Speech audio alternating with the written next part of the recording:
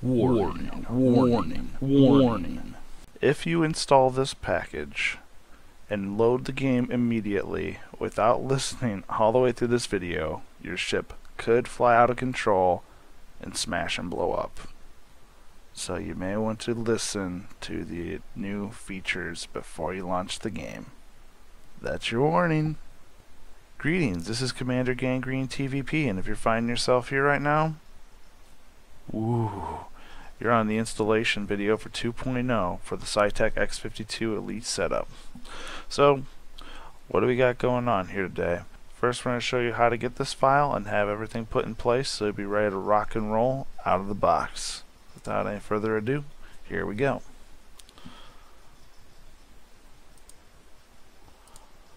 So the first thing you're going to do is pop open your browser. And basically there will be a link provided in the video, but since I don't really have the link in the video to click on, I'm just going to go ahead and grab the link over here, give it a good old copy, and just paste it right here into my browser. Bang, I'm on the file dropper site. If anybody who's already installed the 1.0, this should look pretty familiar. I'm just going to go ahead and download the file. It's asking for a little passwordy thing here, a little captcha if you will. Let's go ahead and download it, and it's still going there. There we go. Pop it open. There's the zip file. Alright, so if we're looking at the zip file, if we go ahead and open it up, like I said in the earlier videos, we're going to have all three files here. These are all three files that we need to get this thing up and running. So the first file that we have here is the ElitePro-v2.pr0. The PRZ file contains all the commands for the joystick. That way it can properly relate to the game and with HSC voice packs. And we'll show you what to do with that. Then we have the PDF file. I'll just go ahead and briefly open this up again. This should look really familiar to people who used 1.0 and might have downloaded this or printed it off. It's just basically updated with all the new commands and what's going on there. So I'll let you guys look over that as much as you want, since you'll have the file yourself. So you can use that or not. And then you have the .binds file. So this is going to be the file that we drop into Elite Dangerous itself, which basically correlates with all the commands from the joystick and HCS. So without further ado, let's get busy. So I like to go ahead and let's grab this other. Here we go.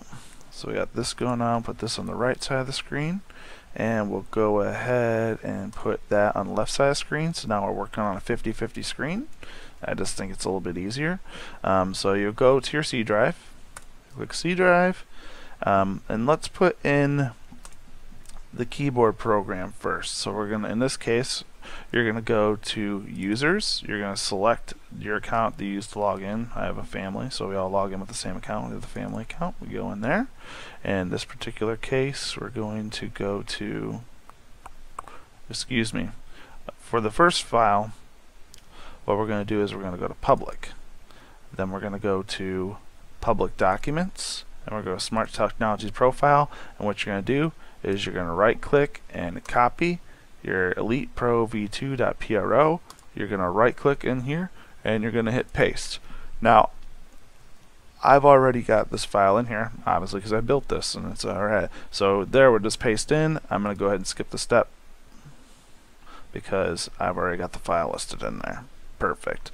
Okay, so then where's the second file? We'll go back up to that users level in here. So go back to users. This time we select family, and we're going to go ahead and go into app data. Now remember, app data is a hidden file, so if you need to show hidden files, you may need to do that. You're going to go into app data, local, frontier developments without the underscore, Elite Dangerous, options, bindings. You can see it right up in there, in case you missed any of that stuff. So then what you're going to do is you're going to copy your 1.8 binds. And if you don't want to lose your previous setup, you can see what I did here with mine. You could actually take your current one, you could rename it, You just put like an X or a Z in front of it, just make it different, you know, so it's got a different name.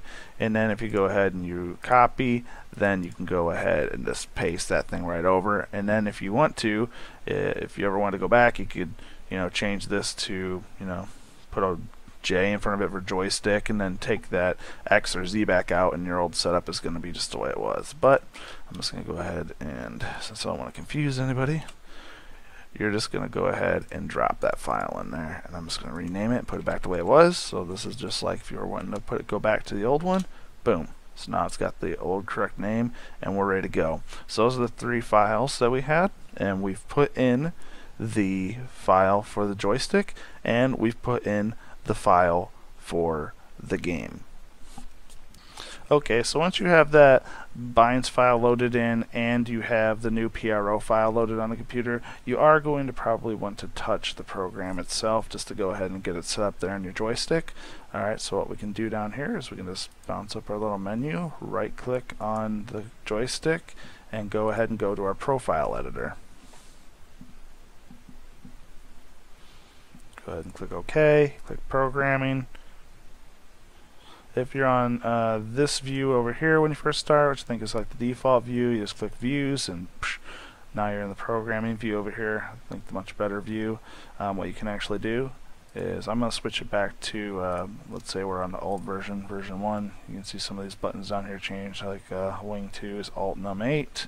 We'll just go ahead and load up V2 now. So we'll load up the new configuration.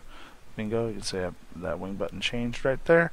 If now what I can do is I can hit the blue crosshair right here, and that's going to load that right to my joystick. Now if I'm using the joystick primarily for Elite Dangerous and I want it to load in this mode every single time I plug my joystick in, what we're going to do is we're just going to hit the drop down, we're going to hit the arrow there, we're going to right click on the joystick. We can see we got it set right now to the V1, the old version. We're just going to go ahead and clear that startup. Now if we click in there again, right click, and I go to V2, I'm just going to go ahead and load into that. Do it once more, right click.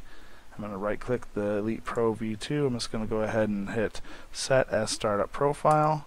Bingo bango boingo. So when I plug in the joystick, Elite Pro V2 is going to be the program that loads in by default into the joysticks, and when you load up, it'll show on your screen down there. They'll say on the bottom Elite Pro V2, and you'll know you're currently on the Elite version, and you'll be able to see your landing mode. You can see the mode button 1, 2, 3 up top. You can also see the name of the mode. So if you have it on red, you'll see that it's in flight mode. Flip it to blue, you're in landing mode. Flip it to flip it to magenta, you're on landing mode. Flip it to blue, you're on driving mode, and all the commands are programmed in there. So that's it for that, for getting that joystick set up. We're pretty much ready to rock and roll, but I'm going to go ahead and go over some details, and there are some, this is important, there are some differences in the joystick setup that you need to be aware of before you launch the game. So I'll just put it in there and just launch it. You're going to want to watch this the next little bit. Okay? Alright, thanks.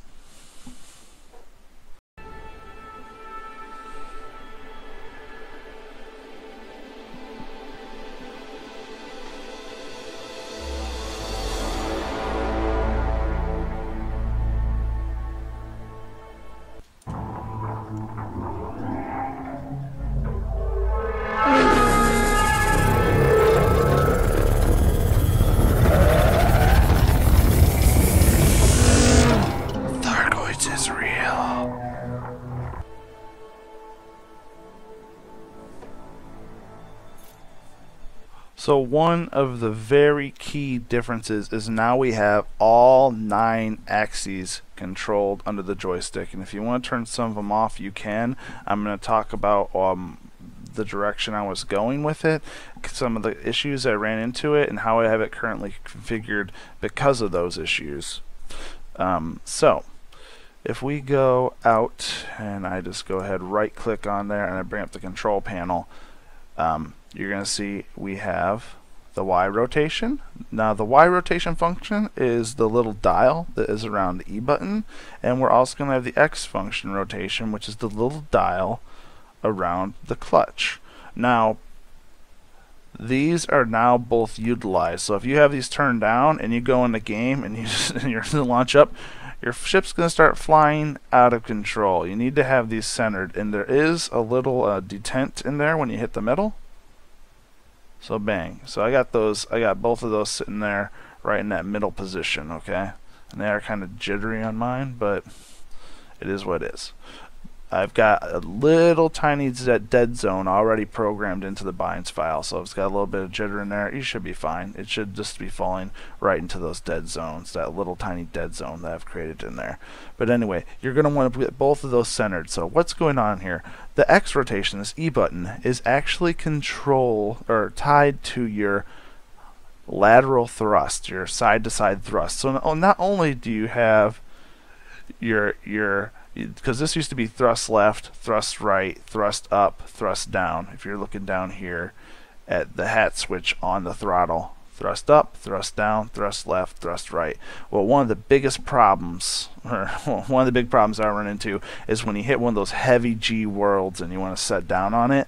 Even when you're really close to the surface and you press downward thrust, you just give it a tiny tap, and it applies 100% thrust directly downward. That gravity grabs you and just slams you in that planet. Even if you're just a couple meters off the surface, it's boom, it's punishing. So I was like, man, there's got to be a better way.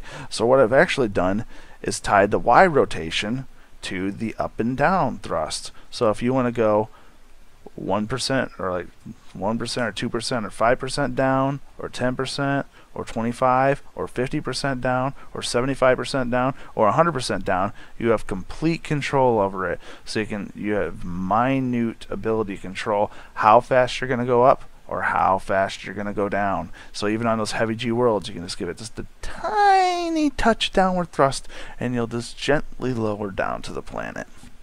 Way better than hitting 100% thrust down, just boom, bouncing off of it. So I added those in there. So now we are utilizing every single rotation on here. So we got the two for the mouse down here, right, left to right down there, up and down. We have the joystick, obviously, with the pitch, roll. We have our yaw. We have our thrust. And we have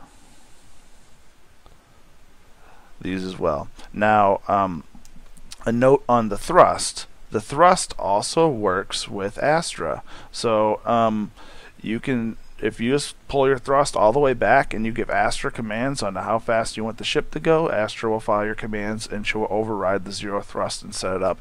And so you can say all your different thrust commands, which I'm not in the game yet, so I'm not going to give any commands out, but all those different commands are going to override where stick is. At any time you want to take manual control of it, boom, you start thrusting up and it's going to read directly from your joystick.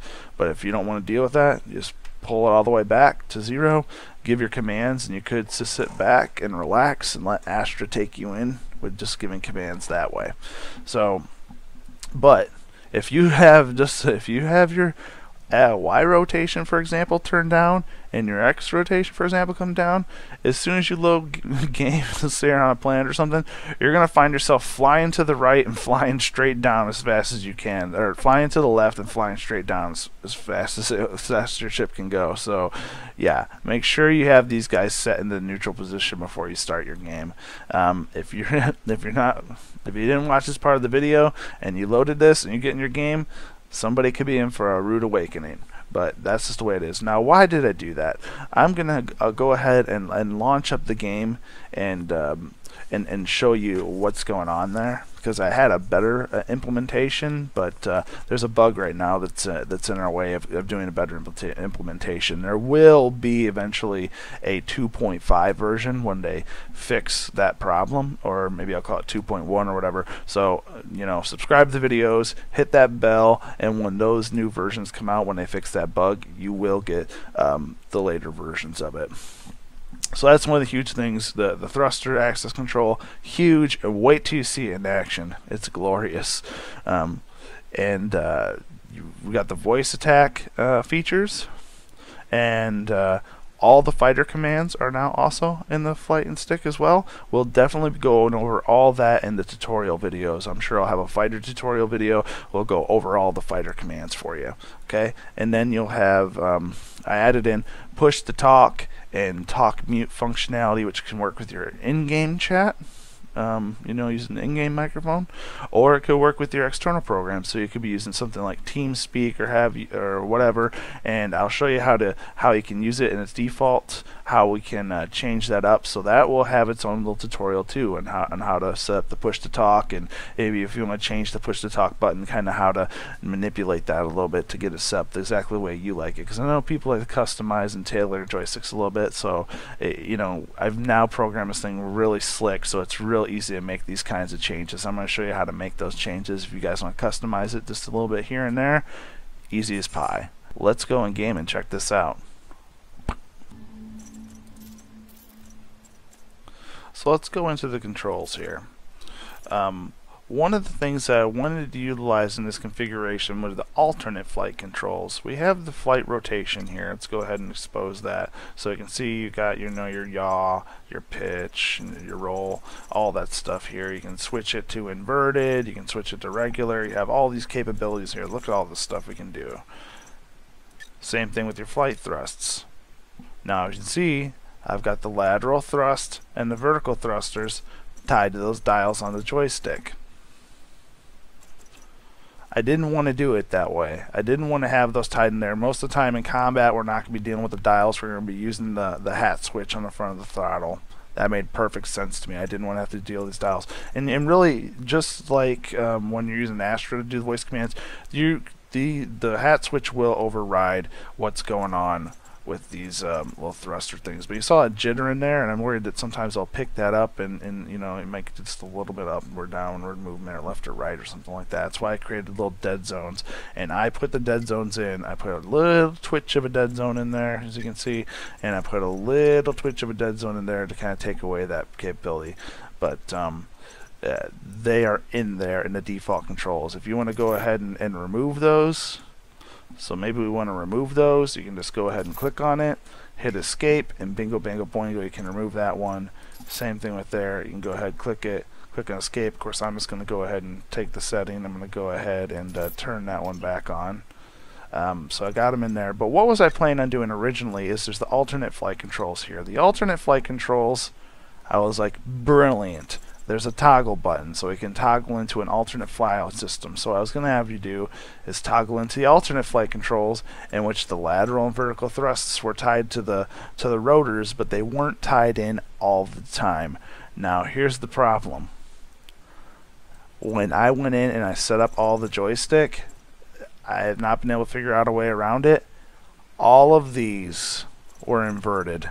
So left was right and right was left, forward was backward and backward was forward, and it was impossible to fly this thing. Even knowing what it was like, trying to fight your intuitive movements on how you move that joystick, it was a nightmare to try to fly this thing. So these alternate flight controls cannot be utilized as the way that I've left the functionality in there, and you can try it. And you go down to a planet, you go ahead and switch those alternate flight controls, and you try using it.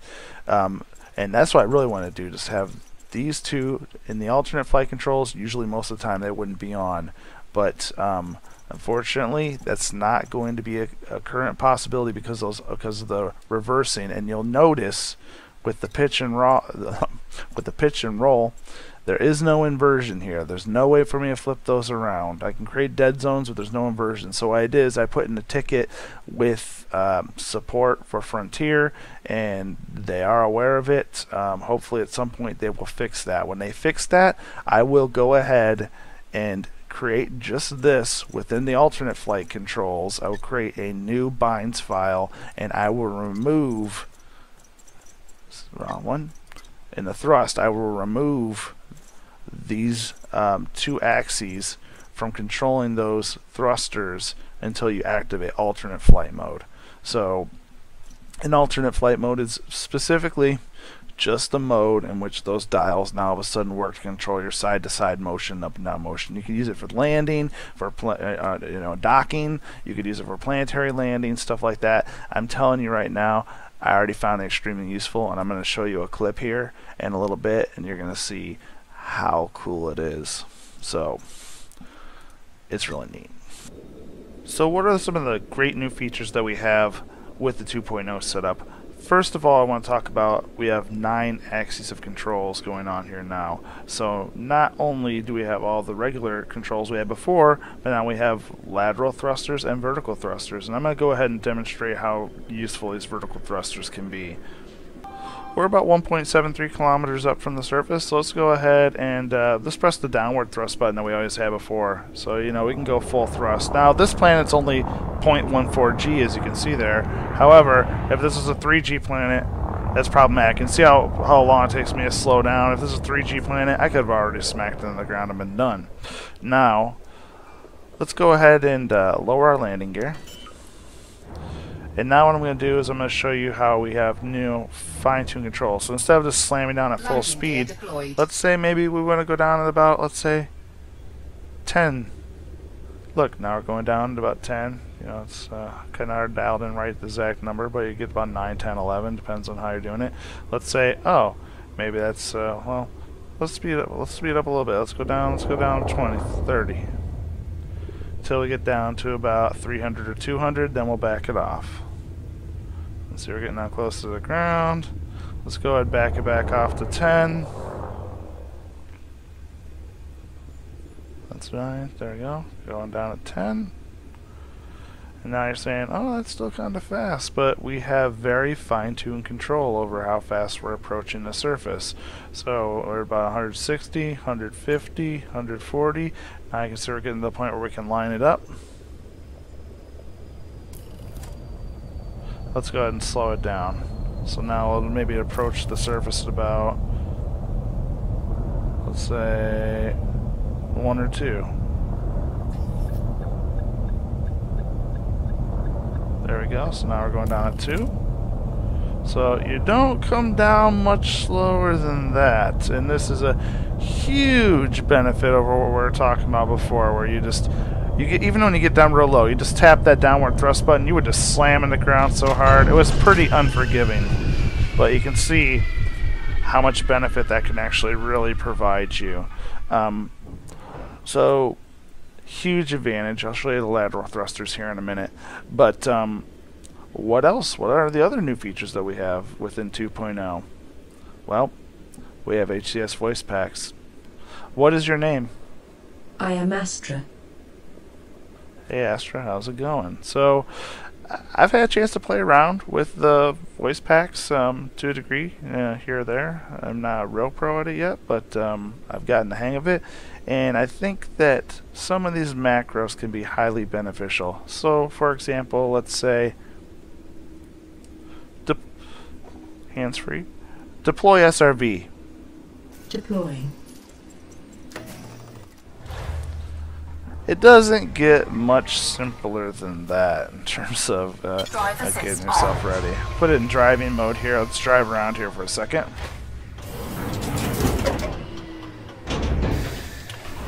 Low gravity warning. So this is a low gravity world. Now one of the main differences I want to point out is the handbrake is now hold down as opposed to toggle, because HCS has very specifically programmed hold commands in there. So if you put it to toggle and you try to use the HCS voice pack for the handbrake, it's not going to work right. You're going to want to put it on push. It's just having to do with the way they program it, just trust me.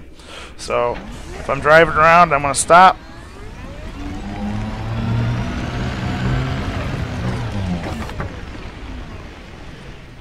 I just push that handbrake down and hold it down, let it go. There you go. You can also have Astra do it. Handbrake.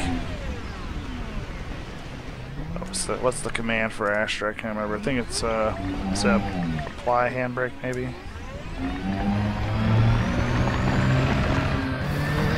Apply handbrake. Engaged. There you go. Release handbrake. Disengaging. So you can see the only way to make that work with Astra is to have it be on the push. But all the other buttons are, are the same.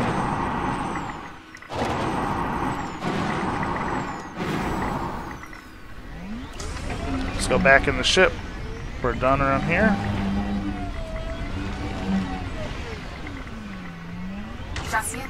compromised. Nice. Park right in a rock. Great job. Bring me aboard. Okay, executing now. Stand by. Securing the ship.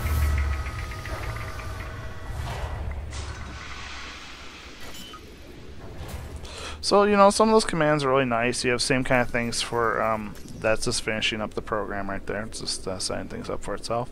That's all it's part of the macro. So, you know, you also have things for, you know, docking your ship, you know, at a station, canceling dock, things like that. There's some really nice macros, and I think that I might have to actually build some additional macros. Now, I do have a programmable keyboard. I can program those same kind of macros on my keyboard, but who wants to reach for it? And it is nice to be able to just use your voice to call out a command, which activates a macro. So, pretty freaking handy. But the HCS voice packs now work perfectly with the controls. You see, there's no kind of conflicts going on, and when I put out those commands, they're working exactly as they were designed. Now, with the HCS voice packs, you could be saying, you know, yeah, you got a HOTAS, and every single button for your chip is, you know, right there, and you can just click it and press it. But yeah, I think the real benefit is with those macros, or if you just want to use some commands, you can also use the commands. And you have the side benefits that they do have the trade run, the like Horsehead Nebula exploration tour, things like that. You can also ask Astra questions, and she'll be able to answer questions. So, like, for example, Astra, what is the constellation Leo? One of the 48 constellations described by the 2nd century astronomer Ptolemy. Leo remains one of the 88 modern constellations today, and one of the most easily recognizable due to its many bright stars and a distinctive shape that is reminiscent of the crouching lion it depicts.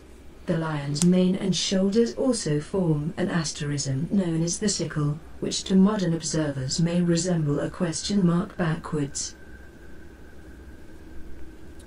So there you have it. So, I mean, it's got some nice features onto it, and it just works with the configuration now. So it's just a bonus. If you have it, if you got it, flaunt it, whatever. So let's go ahead and look at some of the throttle stuff that we can do with Astra here. So let's just go ahead and I could give a launch command, but I'm just going to launch it up myself manually. Now I did use the up button there, but as you see, I'm now switching to the lateral thrusters. I can go up just a little bit. I can leave it right there in the middle. We can go up real fast. You can see our speed there. Just watch the speed indicator up there. I can go up just a little tiny bit. Let's just go up 2 and go up, let's say 8. Let's go up to 20. Let's go up to 40, 50, 60, 70. So you can see we can fly upwards 77 or 78. We can do any iteration in between. We want to go half. Let's go about 35. So you can see you got fine control here. Oh wow, look at that coming over the horizon. How cool is that? Alright, so or I can balance it right down to stop. Now, same thing with your lateral thrusters.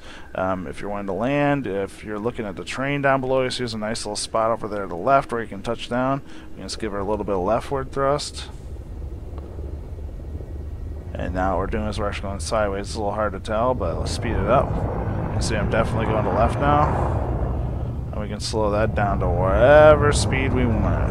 You want to go about 20 to the left. There's a little bit of delay there, so yep, you can go right about 20 to the left, or you can just go stop, or we can go to the right. So you can see there's very fine control over that lateral and vertical movement now with having those turned on. And unfortunately, they have to be on all the time, but soon we'll get the alternate flight mode, hopefully, and we'll be able to turn that on or off. So we'll be able to turn that function, that feature on and off when we want to use it or when we don't want to use it. Maybe some players never want to use it. Maybe some players want to use it some of the time. Of course, where am I again? Deep space. So I will be logging in the tutorial videos to do some landings in stations and taking off from stations. But let's go ahead and talk to Astra and get her. So I pulled back on the throttle. You can see we're completely stopped, and if I want to go ahead and give Astra a command, we're about over a kilometer up, so I think we're safe. Alright, so if we want to, we'll just give Astra a command now, and she'll take control of the throttle. Quarter impulse. 1/4 impulse. Nice and slow. So we can go whatever speed we want. 80%. Thrusters 80%. Full impulse. Maximum velocity engaged. 50%. Understood. 50%. Reverse 50%. Reversing 50%. So you can see she has total control of the forward and backward thrust vector, and if at any time I want to override it, boom. I just hit my thruster on my, or I just hit the throttle, put it up to where I want, and bingo, bingo, boingo, I'm going. Full stop. Stop all thrusters. So, there we go. So you can override the thrusters, you still have the ability to do very fine tune adjustments on there. I can go, you know, I can go to 3 forward, 2 forward. See if I can go 1 up, go 1 forward, go as fast as you want, or as slow as you want. You got it all there. You're going to find that most of the buttons are the same, but not all of them. So you're going to probably want to watch the tutorials. If you want to be a full master of the Elite setup for Elite Dangerous, you're probably going to want to go ahead and watch the full tutorial videos that I'm going to do. But that was just another demonstration with Astra as to how she controls your throttle, optionally or not. So when you're coming in the station, you can go ahead and control it. And I will probably be coming up with a complete Astra video as to what I think all the great commands are, what I think all the great macros are. So if you do have it, you'll have all the functionality inside the game. And of course, if you haven't seen any of these videos before, you know that this works with, and now it has Oculus commands, thanks to Astra, but it works with Track IR, which is what I use. I use Track IR. And there's Track IR functions within the control system. There are Oculus functions, and if you lack having either VR or Track IR, there's also a built-in head look within this game too, so that'll all be in there. I'm sure I'll have a video just on head looking within the Elite setup, but I hope to see you there in those tutorial videos. So I hope you guys enjoy the new setup. I put a lot of time into actually programming this. I've spent a couple of days on my vacation over Christmas and New Year's doing actual programming, doing the investigation, reverse engineering the HCS and getting everything figured out. And then of course, you know, even after everything is programmed, all the testing to make sure all the things were working right, testing it again and testing it again, testing all the features. Not to say I couldn't have missed anything. You know, that's why I'm also depending on you guys. You guys see anything funky, quirky, something doesn't work right for you, something's wrong in the documentation, just go ahead and leave me a comment. You know, I do check the comments. I reply to every single comment that's left on there. So I appreciate the time and effort you guys do to also make this into a better product. So I'll be seeing you guys definitely when 2.5 comes out, for sure. And maybe we'll develop some even more powerful Astra commands, and we'll improve the HCS voice attack pack, come up with a new version. I don't know, we'll see. We got a lot of different things we can do. I appreciate you guys taking the time to watch these videos. Now, off to making the tutorial video, and the tutorial video is going to be long. It's probably separated into several videos: fighter commands video, head look video, push to talk video, or basically communications video. So have a good one, 07 Commanders. I'll be seeing you next time. Bye.